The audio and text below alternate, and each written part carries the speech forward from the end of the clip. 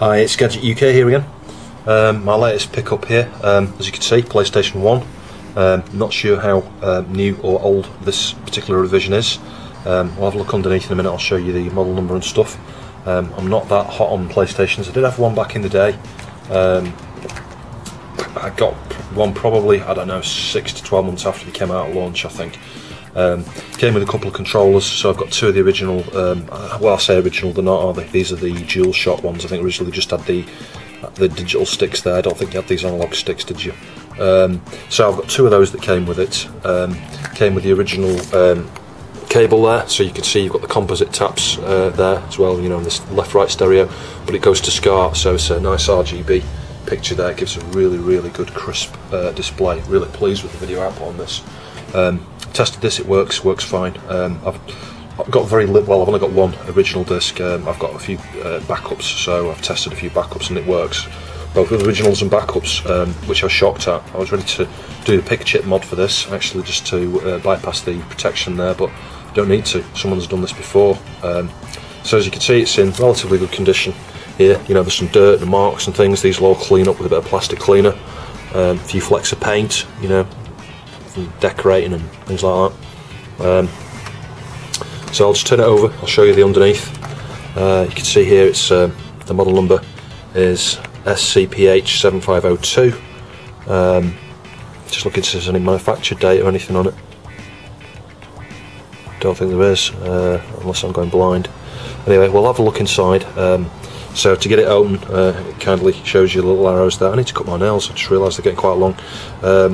Yeah, screw there, screw there, screw there, one there, one there, one there. So there's 6 screws and we should be in there. So I'll just whip the lid off and I'll have a look inside. So once you've got the screws out, the lid just simply lifts off. Just to make sure you've taken your disc out first, and that's it. There's no wires or anything like that. So it looks like we might have a couple of missing screws here. You can tell someone's been in this before. It does annoy me when people don't replace all of the screws and things. You can see there's a screw missing there. There's a screw missing there. Probably one down there as well.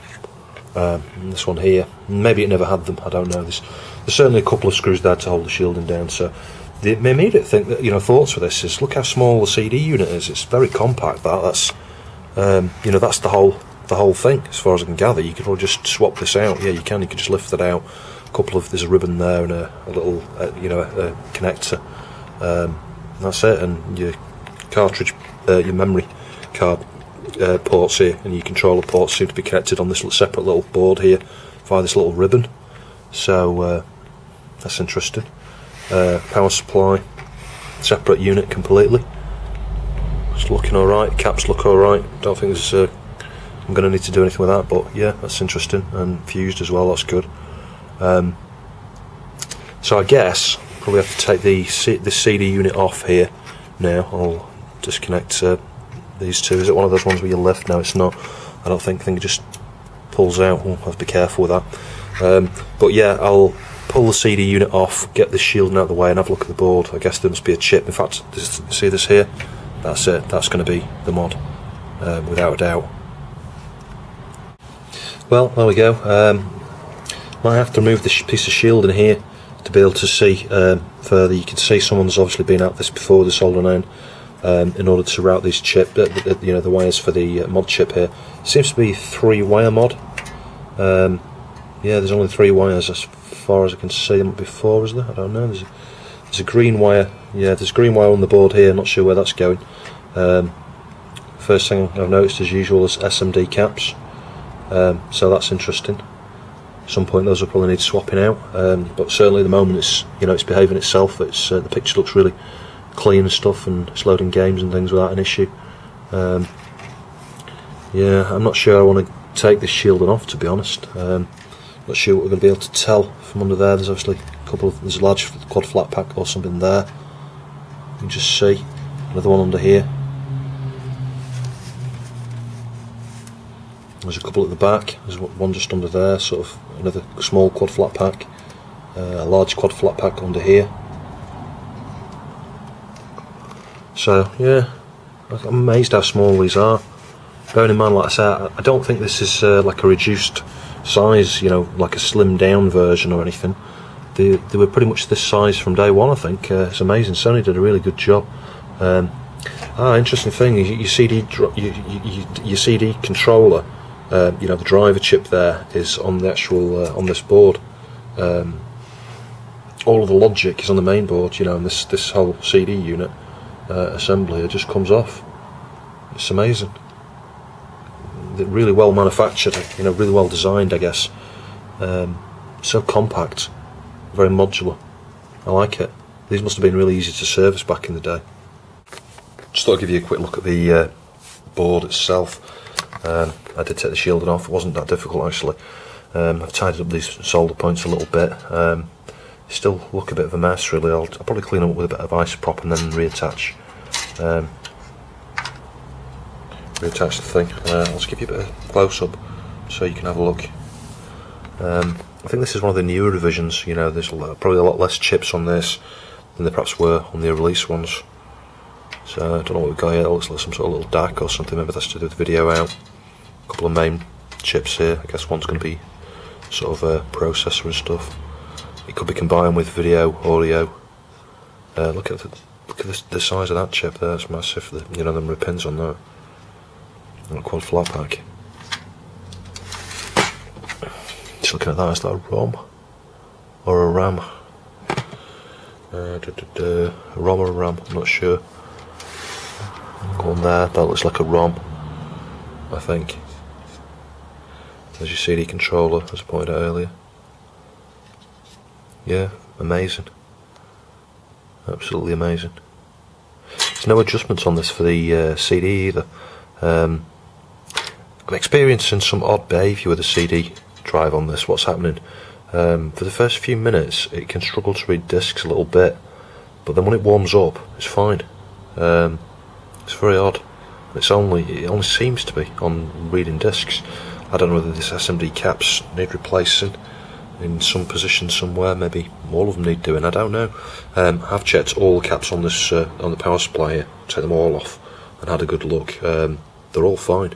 They're absolutely fine, including the main cap there. It's 400 volts.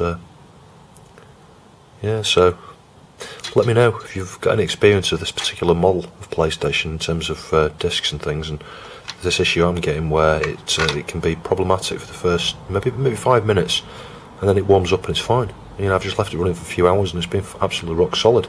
But if I switch it off, leave it overnight, it'll struggle for the first 5 minutes. It's weird, really weird. So there you go, all cleaned up. Not a mark on it really. There's just a tiny mark there, but yeah, really pleased with it. This is another one that Mum and Dad got from car boot sale. I think this was like £5 or something, or £6 or £7. It wasn't very much. Yeah, let's just show you some of the gameplay here. So there we go. As you can see, it's working fine. I used to have this game back in the day, so also it's obviously inspired by Doom. The same sort of lack of, you know, sort of up down. Can't think of the right terminology. You can't sort of change your angle of view really, apart from just side to side. Although it does sort of accommodate it a little bit when you go upstairs. It makes it look, well, certainly it looks like you're going upstairs. It's all flat. I've got to let you do this now. I think there's some door plate. You can press that button there, haven't you?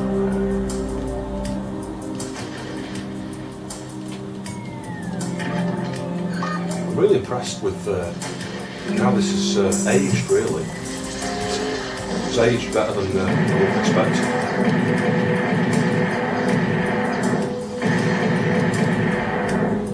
Gone away, I think, that one.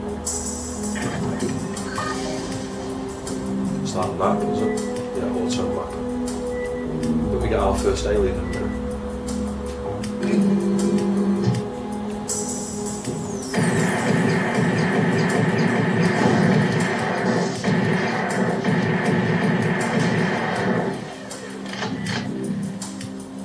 Change weapons. There we go, it's the triangle one.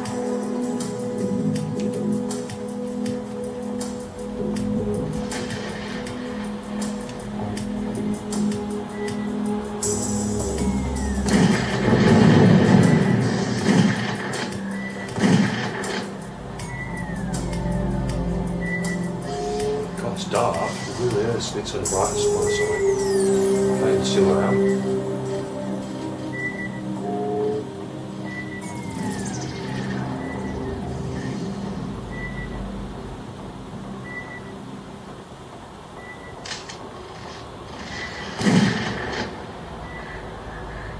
Of course, you're not supposed to walk through the bodies of the aliens and things like that.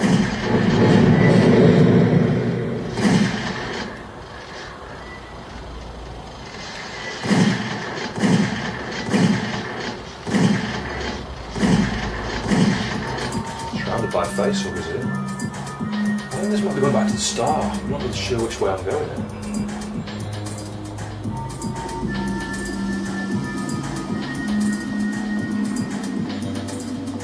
Anyway, let's try something else. I've got a bit of Granta as well.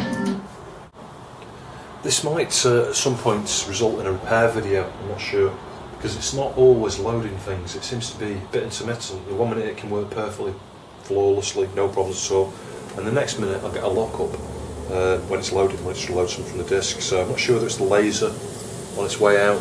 I'm not sure whether it's a capacitor problem. Just have to see. I mean, you know, all signs are it seems alright. It's probably just the laser, I would think. So I'll skip the intro there. Push.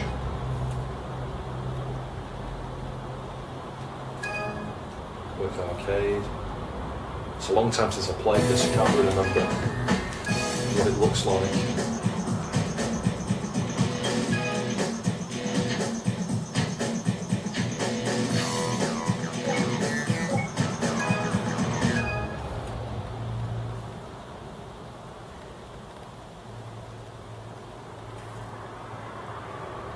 See, for the most part, it seems to be loading okay. It makes me think maybe it's not the laser, maybe there's, you know, it's those SMD caps. Maybe I'm going to have to do a recap on this.